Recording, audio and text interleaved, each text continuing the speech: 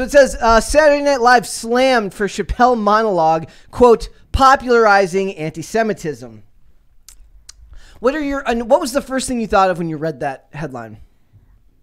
I can't believe that this is a genuine criticism against his monologue when clearly he wasn't roasting Kanye in that monologue. He wasn't roasting Kyrie even. Yep. They were just casualties along the way. He was roasting a permanent class in Hollywood that, you know, be they Jewish or non-Jewish people, completely deserved to be the butt of the joke for once, and they didn't want to allow that. Yeah, and he took shots at a lot of people. He took not just Kanye West, though Kanye West I think got the brunt of what was going on here. Kanye West, Kyrie Irving, Hillary Clinton, Donald Trump, a lot of things. Politics got brought into it more than I would have liked, to be honest. Like that part always feels like I don't need it in my life. I don't need them, especially still talking about Donald Trump in 2022, about stuff from 2016 felt shoehorned, like he was doing it to meet the middle ground,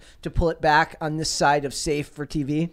It was so PG, by the way. Yes. It was super Omega PG. Because he's very clever at his wording. Yes. And like walking along that tightrope that still allows you to be funny while on SNL. And I can tell that the length of his monologue, it's really abnormally long. Oh, yeah, for as long as SNL monologues are allowed to go. I actually just read about a monologue that Louis C.K. was doing in 2014 or 2015.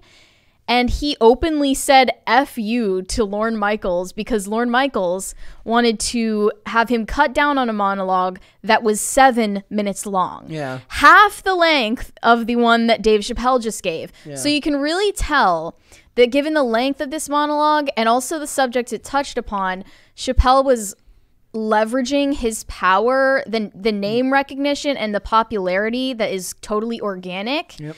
Over SNL, which does not have the same thing. SNL clearly needs Dave Chappelle and the audience he brings more than the other way around. As a side note, he's kind of famous for that. There's a comedy club in California. I believe it's called the Comedy Store. And I believe that one night he was asked, I think Dane Cook was supposed to go after him. And they told him to limit his set to like a specific amount, and so he did his set, and he usually goes like sometimes like 3 hours long, like he's insane. And to basically backhand the company for say to limit his set, he goes and says, "Hey guys, I never do this, but I'm gonna go outside and smoke a cigarette. If any of you want to hang out with me, you're welcome to come." And the whole audience left. Yeah, I mean, it's about giving them a taste of their own medicine. The people who think that they are in charge of this world, like comedy, entertainment, who actually contribute nothing to it, nothing to getting butts in seats. They want to tell the creatives what to do. And it worked because it has 4.3 million views in less than a day. The other thing that I thought was very interesting was the talk about Kyrie Irving. I heard nothing about, I didn't know this was an Amazon documentary that they were talking about. Yeah, Kyrie just posted this link to it, and it was basically some, I don't know, Black Israelite type of documentary. No calls for Amazon to take said documentary down? Yeah, I guess. Imagine. He's also sort of like Kyrie's post was just a footnote in the larger Kanye story. Yeah, it was just the URL, I think, too. And also, there's a lot of framing going on. Like the more supportive articles framed it as he took shots at Kanye West and he took shots at this and this. The ones that were less forgiving of him, said that he was popularizing anti-Semitism, which is insane. Here's the thing. There was a quote in the article about the Anti-Defamation League that I found very interesting at the end here. It says, I just want to find this one and make sure I say the right one so I don't. Okay, yeah. Jewish rights activist Rudy Rockman called the SNL skit a meticulous and calculated move to desensitize the population from anti-Semitism, while New York Times theater editor Adam Feldman argued that Dave Chappelle's monologue probably did more to normalize anti-Semitism than anything Kanye said. You could make this about any group. Literally, like, the jokes like that have been made about white people for the last however many years, that including by Dave Chappelle. Yeah. So the call that they're normalizing it is abhorrent to me, because all groups, either everyone's open for criticism and humor or no one is. Mm-hmm. And until that's back on the table, I don't want to hear about it, because it's annoying to hear that nobody wants to be told that some group gets special preference when it comes to comedy, right? That's why people get so abnormally angry when people get mad about comedy, because it's like, look, if I have to be the butt of the joke at some point, then you do too. That's fair. Fair is fair. And again, super duper PG. Yeah. Like it wasn't like Kanye that was like, I'm going DEFCON 3. Yeah. DEFCON. And it's DEFCON. Well, it's because Kanye is not going off for the purpose of entertaining people. He's going off because in the depths of like emotional instability that he's at, he feels like he needs to expose some truths. And Chappelle, his only aim is to entertain, to make people laugh, and that means targeting everyone. Yep. It means everyone has to be on an equal playing field. You can't be told that, this group of people, you can't make jokes about them. Yeah, it makes people You can't angry. win telling him to stay silent on something, because that will make him focus on it all the more. Also, no discussion of trans rights, trans issues in that opening monologue that I heard. I appreciated that he skirted around that issue, and also that none of the skits focused on that issue or the controversy surrounding it. Because it shouldn't be all he is. And then even after that, even after the episode has aired, people are still talking about it and weirdly reading into mostly the silence of this non-binary SNL cast member, Molly Kearney, and this also non-binary SNL writer, Celeste Yim. Was the writer the one that boycotted? Well, Chappelle's reps spoke to Page 6 saying that there is no evidence of any boycott from any writers, and all of them seemed very excited about Chappelle's appearance and everything. But Celeste Yim, the writer who identifies as non-binary, posted this on their Instagram story. I'm trans and non-binary. I use they, them pronouns.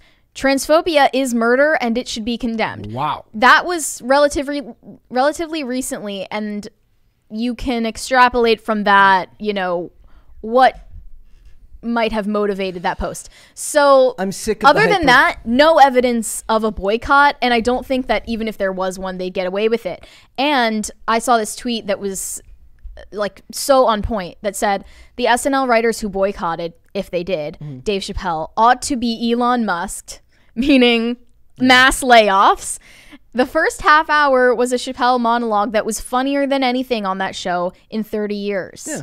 I want to ask, can you read that quote again from Yim? Can you read that quote again for me? Yes, it said, I'm trans and non-binary. I use they, them pronouns. Transphobia is murder and it should be condemned. This is, I was thinking about That's such a nothing statement to just throw on your Instagram story too. But I was thinking about this the other day. That is exactly the type of thing that would never work outside of transcript. If you say that in the real world, it comes off sounding ridiculous and stupid.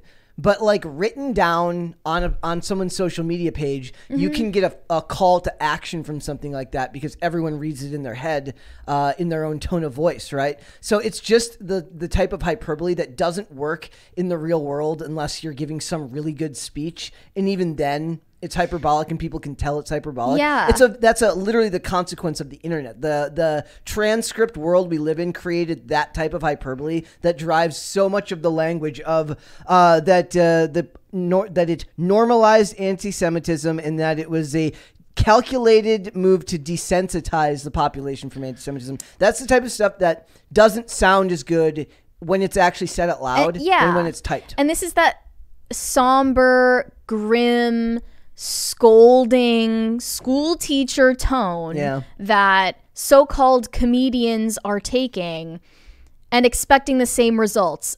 But this is why there is nothing recognizable as true comedy in entertainment anymore. SNL is one of the main culprits for that. And I think inviting Dave Chappelle on and not going out of their way to silence him because they don't have the power to do that anyway is maybe the beginning of a step in the right direction to recover SNL to its previous prestige in that space. But Chappelle was saying that the supposed writers that were walking off set, like they were actually working with him and they were like perfectly fine. Yeah. So I wonder how much of this is just generated, manufactured. To create some hubbub. Plus, nobody cares about Saturday Night Live anymore and haven't for a long time. Honestly. Ever since Lonely Island left, it's... Yeah. Well, everyone loves Andy Samberg, which reminds me I need to watch Hot Rod again.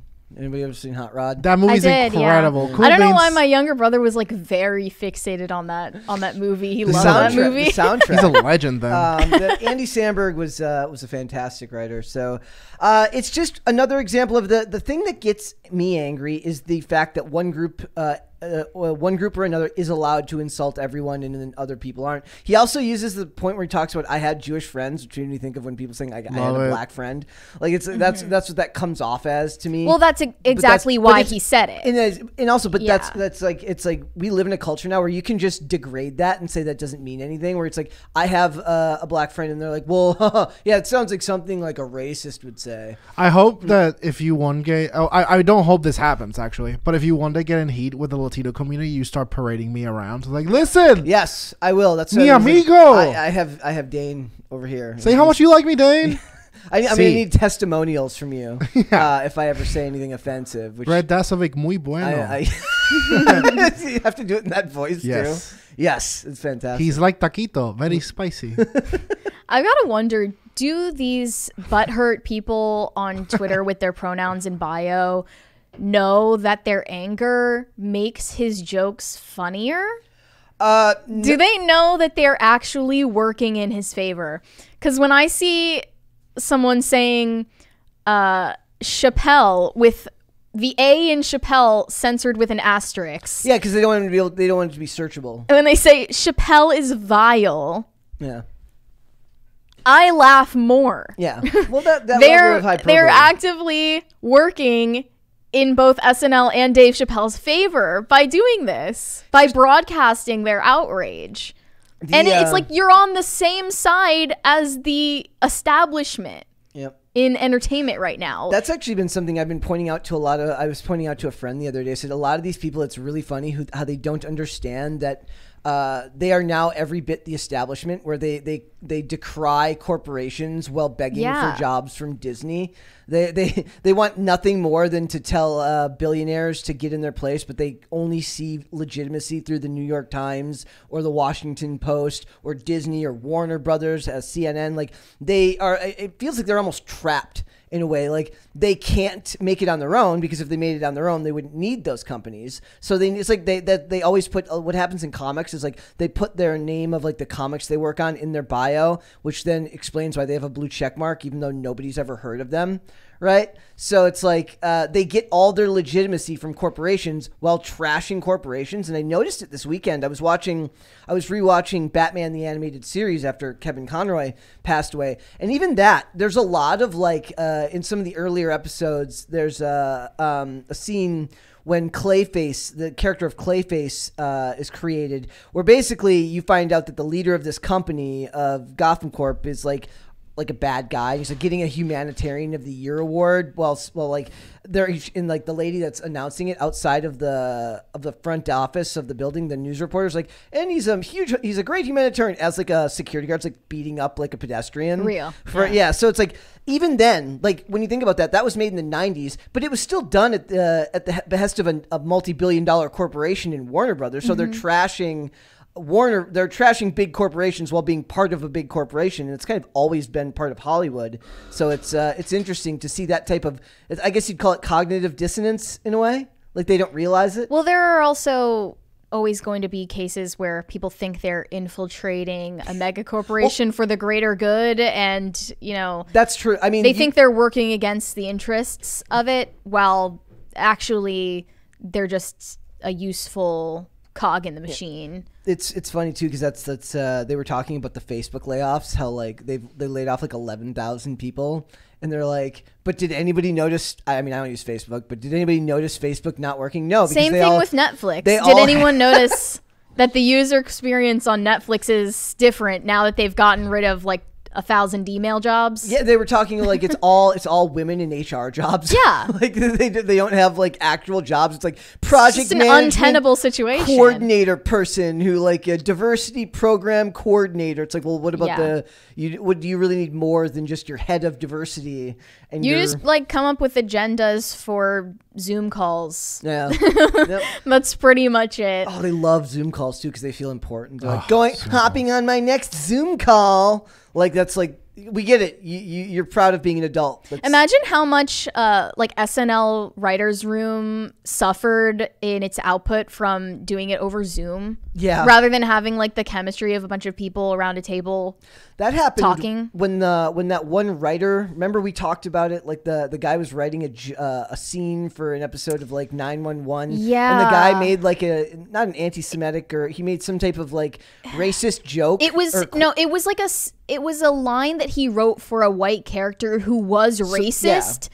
That like obviously the racist character is saying something racist, and then the entire rest of the writers' room over Zoom was like shocked and appalled by this and ousted him. It's like Papa because John. Context doesn't matter. Yeah, it's like Papa John. He said a word that you should not say to explain that things used to be different in his time, and then context didn't matter then. Context doesn't matter now because people don't think logically. This is why, like, even though Dave Chappelle appearing on SNL seems like a relatively small victory, it could actually be a sign that there's like a new beginning on the way for comedy.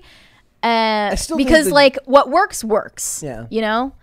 Like normally what they want out of a monologue before this is just jokes cracked at the expense of like audience members who may be watching. Yeah.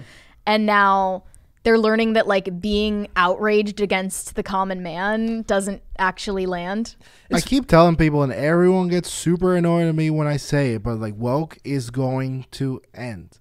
Like it's untenable. It's just gonna stay with losers on the internet, predominantly on Tumblr and whatever. Something horrible and out of this world will replace it, and we'll long for the days of wokeness. But we'll have a nice period, Are we sure something better is going to replace it and not something worse? Oh, I said something horrible. Yeah. Like the only thing that some people are more optimistic than that.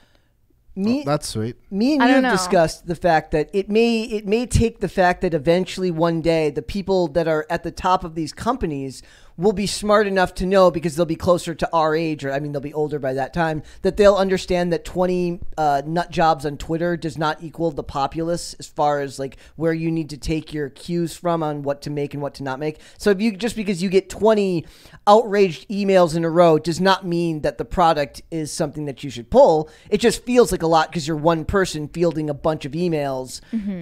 But in the grand scheme of how many people actually took in that media, was that a lot? And I think that a lot of people that are at the top of these companies now don't understand scale. And when we, the royal we, began looking to comedians and entertainers, actors, actresses, singers as a guide for our collective moral compass, that was the beginning of the end. I would agree with you 110%. I don't know what will replace that structure, but like That was a particularly sassy finger Well, point. somebody pointed out this. Brett always says 110%, and I just did it right there. Damn it. Well, lean into it. Say it more often. Like I said, I told you that story about the friend who's like, I don't look up to actors. I look up to people that deserve to be looked up to, like Stacey Abrams. Oh my God. I was like, we are screwed. At least look up to someone who's dead, right? How about your parents? Is that a standard?